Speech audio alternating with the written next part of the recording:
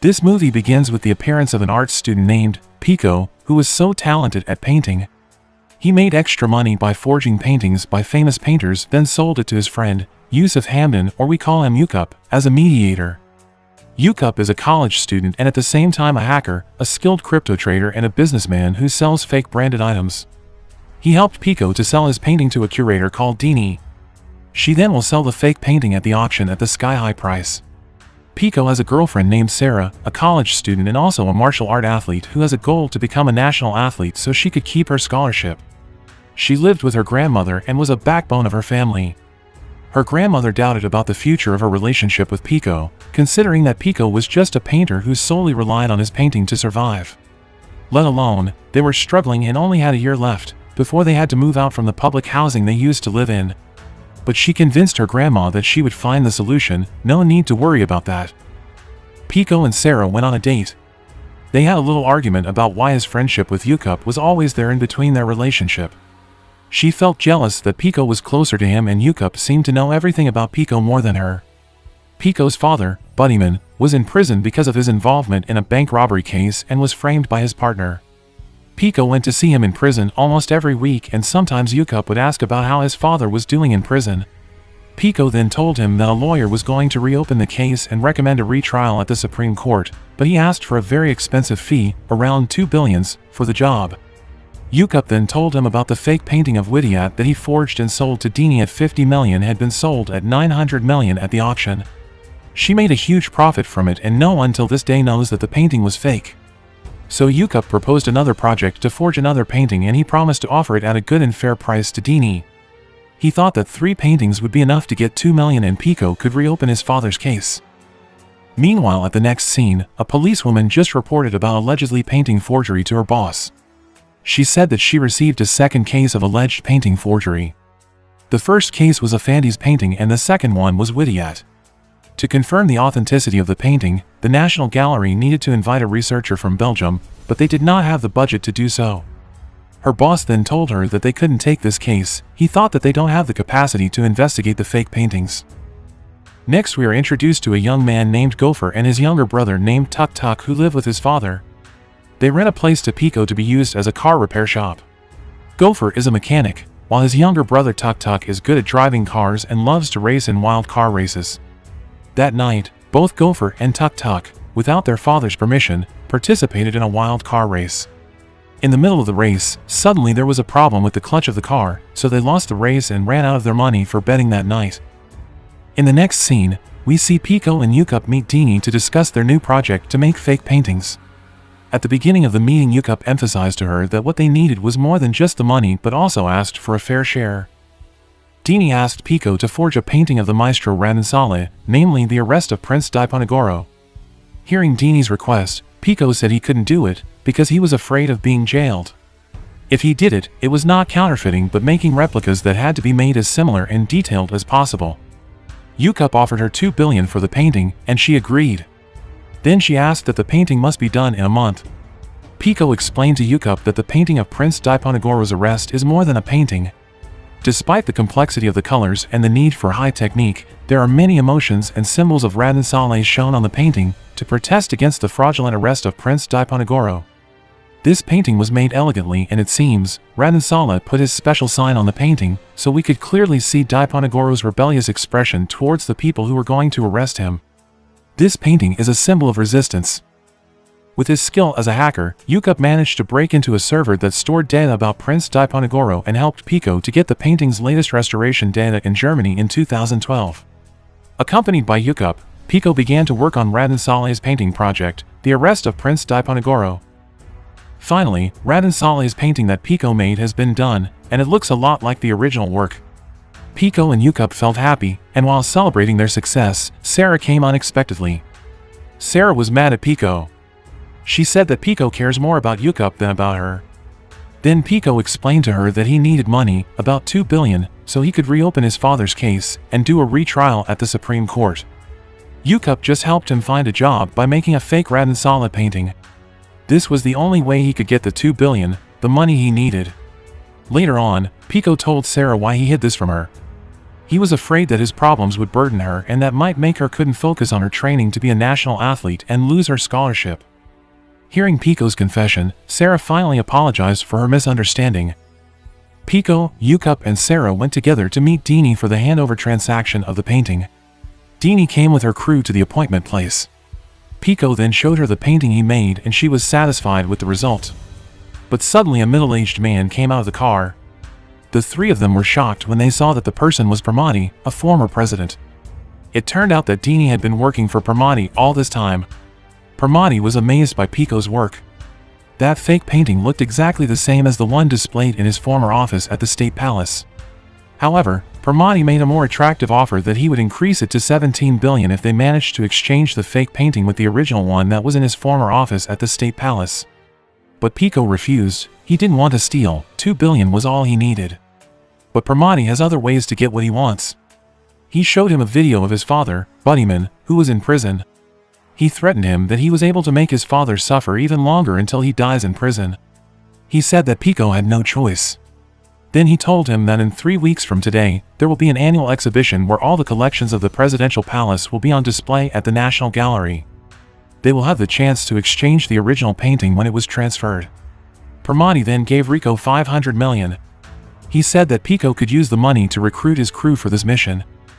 They felt trapped in this situation, but they also had to save Pico's father's life, so they didn't have any option but to agree and to do Pramati's plan. Then they had a discussion. If the plan succeeded, they could share the money. They started to make a strategy plan. Pramati gave them a company profile from several delivery services, but they did not know which delivery company service the presidential palace office used to work with. Using his hacking skill, Yukup tried to find all the data they needed to make this plan work. Then Yukup told them that the delivery service which the presidential palace office used to work with was using the same route during their service for almost 12 years. So he needed to know how the traffic was all along the route to find the safest spot for them to exchange the paintings. To do so, they need to find a skilled driver and a mechanic for this plan to be successful. We move to another scene where Gopher and Tuk Tuk just got scolded by their father for messing up his BMW car which they used to race. Their father asked them to repair the car, but both of them didn't have any money to pay the repairing costs. Pico took advantage of their problem to scout both Gopher and Tuk Tuk to join his plan, stealing Radin Saleh's painting. Feeling helpless to earn some money, they then agreed to join the team. Pico explained to his team that if they executed this plan successfully, each of them would get $3 billion. Both Gopher and Tuk Tuk were really excited when they heard the amount of money they would get. They would use the money to build their workshop. They began their plan that night by breaking into the shipment company office to look for the company data, including the rundown sheet of the shipment and the employees' personal files. They were caught red-handed by the security guards, but finally they managed to escape and successfully got all the data they needed. The next day, Pico and his team members were evaluating their work last night. They agreed that they need an additional member, who has a privilege, a leverage, has a resourceful thing to make a difference, a smarter one, who would fully support the success of their plan. For that one additional member, Yukup recommended Fela. She was a smart college student, a conglomerate's daughter and also a bookie who was so skilled in negotiating. Later on, Yukup went to meet her. He seduced her to bet in a challenging adventure for $5 billion reward, and then she agreed to join the team. When Pico was describing their plan to Fela, she thought the plan was well made, but she found some holes here and there. She said they needed to be more detailed and fixed it, so it would run smoothly. Fela then told the team her idea. She needed 2 people to infiltrate the shipment company by disguising themselves as an employee, so Gopher and Tuk Tuk were assigned to do the task. They would apply for the job at the shipment company using a fake diploma made by Pico, and Fela's mom would use his connection, so both of them would get the job easily. In the end, Gopher and Tuk Tuk got the job at the shipment company as the driver and they started their plan. They began the plan, starting from modifying the shipment truck and making it look like just the regular shipment truck of the company. They did in a very detailed way. Pico was in charge of coloring the car, Gopher was in charge of faking the chassis serial number, and lastly, Tuk Tuk was assigned to fool one of the drivers, so he could take charge of the painting delivery. At the end of the day, both Tuk Tuk and Gopher were assigned to deliver the painting. We moved to another scene at the police station. The policewoman we saw at the beginning of the movie was assigned to escort the painting delivery. The heist of Radin Saleh's is about to begin. Each of the team members was assigned their own task. Gopher and Tuk Tuk would drive the shipment car that brought the original work from the presidential palace. Pico and Sarah drove the fake shipment car that brought the fake painting. Meanwhile, Fella drove a luxury car and acted as bait, and Yukup was responsible for controlling the CCTV camera and at the same time led this mission. Their mission began with Fella, who pretended that her car broke down and caused long jams all along the tunnel. When the policemen saw there were 2 shipping trucks, they were becoming suspicious. Later on, the police caught their mission and found out that there was 1 fake shipping truck. Then they hit that truck. Pico and Sarah were surprised and panicked. They got off of the car and ran away from the police chase as soon as possible. Yukup ran to Fella's car to save himself. Gopher made it to run from the chase, but unfortunately, Tuk Tuk couldn't.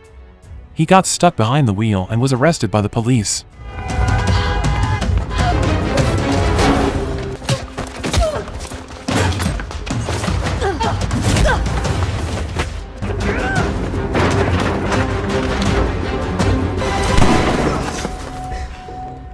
Fella and Yukup were hiding in a safe house, but she felt suspicious why they didn't find anything about the escort in Pramati's data. On the other side, Sarah was enraged at Pico for leaving her behind when the police chased them. Meanwhile, Gopher felt angry at Pico for asking him and his brother to join this mission. He got more angry because Tuk Tuk was arrested. At the police station, Tuk Tuk was interrogated, but he didn't say anything. He kept his mouth closed.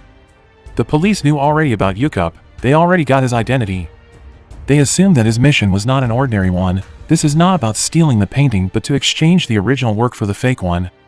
The police was then informed that the National Gallery asked about Radin Saleh's painting and demanded to process the investigation as soon as possible so it won't delay the opening ceremony of the painting exhibition as ordered by the State Palace. But the police had no idea how to differentiate which one is the original painting and which one is the fake. They got each of the paintings from each truck. Both trucks were identical. The color, the chassis serial number are all the same. The Gallery National spokesperson suggested the police request an assist from the State Palace's curator. So then they sent the official letter to the State Palace asking for a curator to come checking the both paintings. The day after, Deanie came to the police station as a representative from the State Palace to check both paintings. She then labeled one of the paintings as the original work and it could be brought to the National Gallery, and she told the police that she should bring the fake one, under the premise that there is a special procedure to eliminate fake paintings. Moreover, it was a state asset. Move to the next scene where Pico was so sad while meeting his father in prison. He didn't say anything to him when his father asked why he looked so sad. Then he told him to just go his way, whatever happened. Do not trust people easily. Pico went to the painting exhibition in the National Gallery, where he saw Radin Saleh's painting. He was so surprised when he saw the painting. He knew that it was the fake painting he made, not the original work. Deanie brought the original painting to Pramati's house. She did this for her own good. Both Pramati and Deanie conspired together in this matter. For Pramati, it's not about getting the original painting, but he wanted to take revenge on the country that has taken away his political career and his son, Rama. Pico, Fella, Yukup, and Gopher held another meeting again. Pico told them that the painting displayed at the National Gallery wasn't the original one, but it was the painting he made. Pramati had made them as bait. They had an argument about their next moves, but Gopher was so worried about his brother Tuk Tuk, who was in jail. Pramati came to see Buddyman in prison and praised his perfect plan. He then said the payment he promised him, $2 billion, had been transferred to Poltak, the lawyer. He said he ordered Poltak to reopen his case, but Pramati couldn't keep his promise about providing him a Supreme Court judge. He said the chance to win the case was so small without the judge's intervention. Buddyman was so annoyed. He then threatened Pramati that he was able to tell people about the painting, but Pramati had a wild card in his hands. He then told him, if he dared to tell the world about the painting, his son, Pico, would be imprisoned. We went back again to the meeting between Pico and his friends. They were still discussing the next moves they should do to free Tuk Tuk. But, in the middle of their meeting, Tuk Tuk came. He was released by the police. All of them were mad at Pramati for setting them up. He must have underestimated them as just a bunch of kids. They made up their mind. They will fight against Pramati. Meanwhile, on the other side, Buddyman successfully escaped from the prison by the help of his lawyer, Poltak. Yukup tried to find Pramati's weakness, his son Rama. Pramati resigned as president last year because the bribery case involving Rama was exposed by the media. To block the news from spreading out, he voluntarily stepped down from his position. Rama was a big-time playboy, so Sarah was assigned to seduce him. There will be a party in 2 weeks to celebrate Pramati's birthday. As usual, Pramati will celebrate his birthday with a big party. Sarah managed to get close to Rama and introduced herself while she was in a cafe, and Rama even invited her to dinner. We went back to Pico and the team at their home base, where they were making a plan to break into Pramati's house. Yukup convinced them that the painting must be hidden somewhere and guarded strictly by security teams. They needed someone to get access to Pramati's house and to find where the painting was. Pico and Yukup were in charge of this work. To back up their plan, they need someone disguised as an event organizer, and Fela was the right person to do the work. She told her mother that she wanted to have a small business while finishing her studies, to have an event organizer agency. Her mom said yes and supported her business by buying an event organizer agency that was in charge of Pramati's birthday party.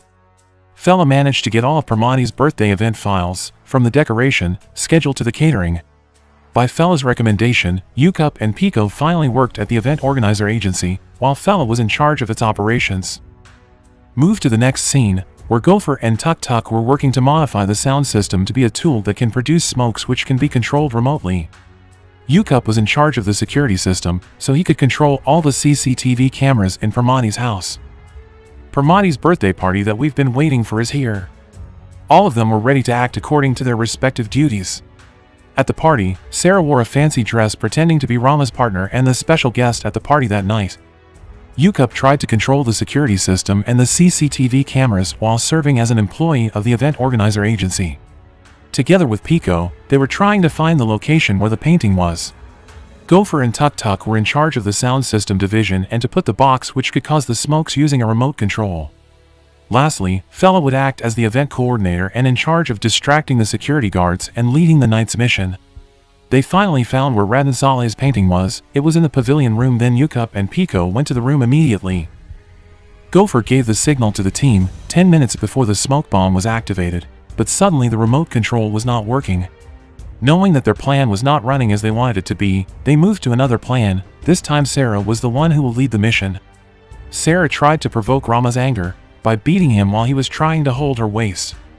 Rama was so mad at her, so he told his men to beat her up. While Sarah was in the fight with Rama's men, Gopher tried to fix the smoke bomb manually, and he made it to make the smoke bomb activate. The house alarms went off and caused chaos around the house. Yukup and Pico finally took Radin Saleh's painting out of the house and then put it inside the car and left Pramati's house. On their way, Yukup and Pico were screaming excitedly for bringing Radin Saleh's painting successfully. But all of a sudden, a fast-moving car crashed into their car.